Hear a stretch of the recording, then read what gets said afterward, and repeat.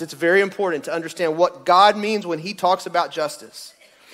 Biblical justice is the equal and impartial application of God's moral law in society. Biblical justice is the equal and impartial application, meaning what? You don't have one law for one people and a different law for other people. Equal and impartial application of what?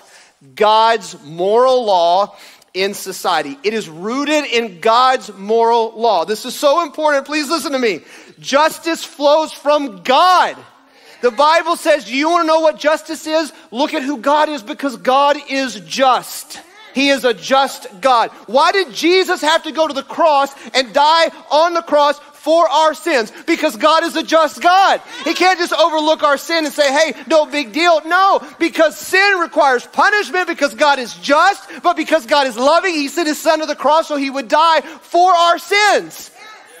This is how Romans would say, because God is the one who is just and the one who justifies those who are unrighteous. Because God's a just God. Justice flows from God.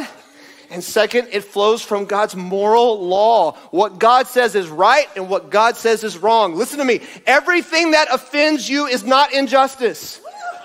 What is injustice is what offends God.